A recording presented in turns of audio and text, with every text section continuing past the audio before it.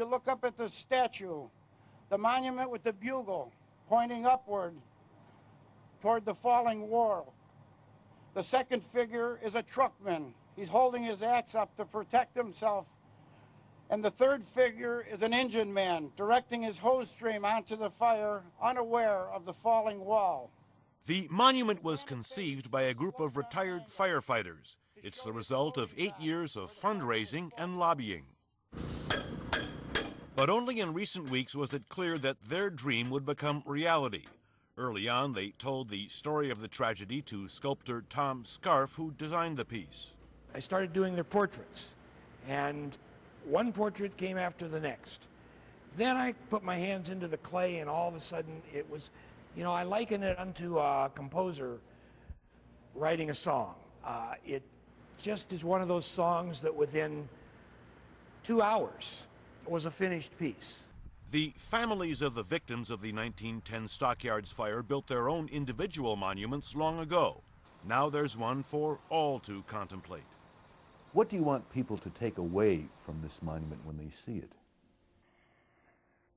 That a fireman's job is a very tough job. When they go out, they don't know if they're coming back, no matter what it is. A lot of times they're sitting in the firehouse, and people are saying, oh yeah, they're not doing anything. Yes, they are. They're worrying about what their next job is going to be. The Nelson Morris packing plant at 44th and Loomis shortly after dawn, December 22nd, 1910. Red-hot bricks and smoldering timber from the remains of building number 7 covered overturned boxcars and twisted rail. A fire raged nearby and threatened to spread. But buried beneath the debris were Chicago firefighters, including the chief and the number 3 in command. All told, 21 Chicago firefighters lost their lives there in 1910, just 3 days before Christmas.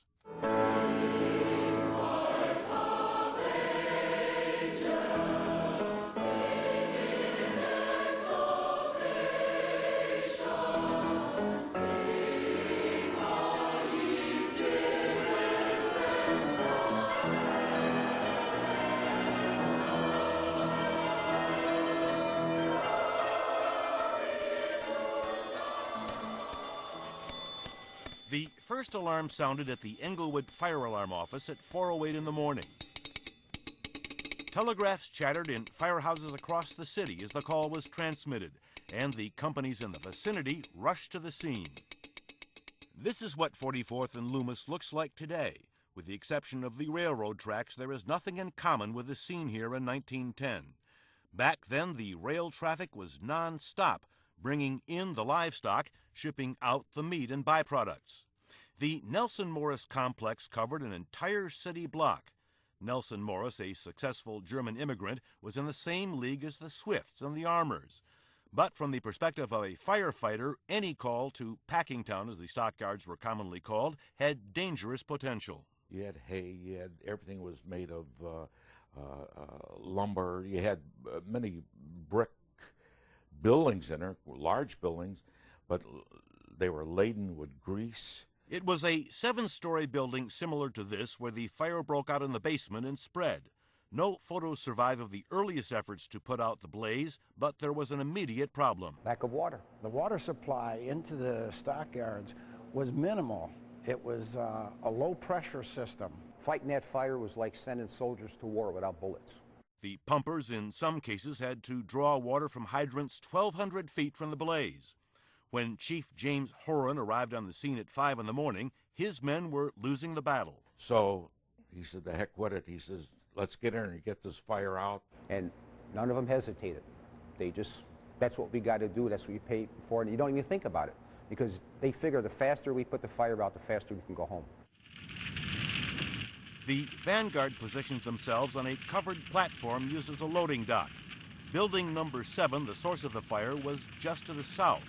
The men were in a dangerous position between the railroad tracks and the building when suddenly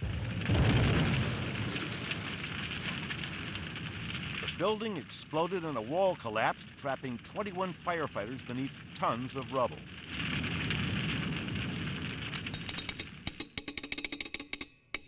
There was a fire telegraph installed in Chief Horan's home on South Ashland. The chief's wife, Margaret, listened for hours as the extra alarm sounded, not knowing that she'd become a widow. Reporters loved Chief Horan, and the chief was apparently flattered by their periodic attention. His favorite pose was at his roll-top desk, where he sat for the Daily News in 1906. A year later, the Tribune persuaded him to rise from his chair and demonstrate how quickly he could slip into his boots when the alarm rang, and how quickly he could don his coat and hat. Horan joined the department as a water boy in 1881. A quarter century later, he was number one. He had a very rapid rise in the department. He kept getting promoted almost yearly, and he made a number of daring rescues during his career. He rescued firemen, one who had fallen in the Chicago River. He rescued another fireman from a blazing building that no one else would enter. In late January of 1900, when an office building at 98 West Washington went up in flames, Jim Horan was the base of a human ladder that enabled a woman to climb to safety. Rose Ingledew joined the list of those who owed their lives to a firefighter who was also an innovator. He created a number of new fire companies, built new firehouses, and did everything to modernize the department. He was a go-to-it guy. He, in fact, went just before the fire in the Stockyards. He went before the city council and demanded better water pressure in the Stockyards. As the papers later pointed out, Chief Horan made his last plea for a high-pressure water system in the yards less than 24 hours before the Stockyards fire broke out. The men of Engine 39 on 33rd Place were among the first responders. Captain Dennis Doyle was their leader. He and his wife lived half a block away. His son Nick was also a firefighter. It's said that at one time there were enough Doyles in the department to man an entire company. Truck 39 looks the same today as it did in 1910. It's what rolls out of the building that's changed. Though Marshall Fields at Christmas time in 1910 boasted it had 24 trucks at the ready for deliveries, Chief Horan's 1906 Buick was the only motorized vehicle the fire department had at its disposal. The rest of the department's horsepower came from horses, and it took quite a bit of work to get them rolling. They had to let the horses out of the stables in the back, hook them up to the engine, had to start the engine fire in the firebox, had to get the hose wagon out in front of the engine to pull out of the firehouse. So all of that work had to be done before they even started to respond to the fire. And compared to the firefighters of today, the men of Engine 39 and all Chicago firefighters were ill-equipped. We wore cloth gloves, leather, like a raincoat, and rubber boots, and a leather helmet. That was all the equipment we had. For these men, the hours were long and the work was dangerous, but relatively speaking, it was a desirable job.